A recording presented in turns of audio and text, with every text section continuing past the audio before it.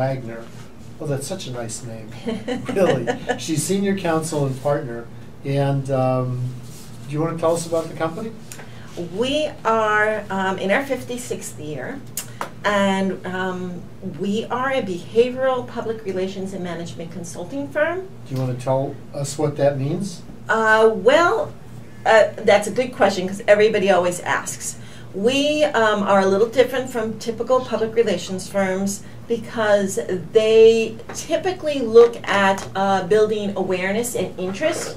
So when people think about public relations, they're really thinking about publicity. What we do is a little different. We are interested in the behaviors that organizations need from their stakeholders, be it employees, clients, customers, the legislature, the town council, you name it, whoever the stakeholders are. What are the behaviors that they need from those people in order for that organization to be successful? So what we do is we bring in the whole slew of the behavioral sciences into our work.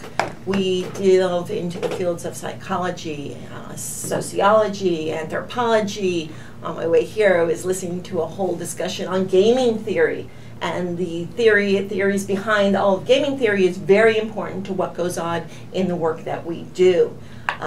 It is always about relationships, and relationships are about behaviors. So we examine organizations to see what are the relationships that they have in place, what are the behaviors that they're getting from their different stakeholder groups, what are the behaviors that they need to be getting. Oftentimes that's not happening.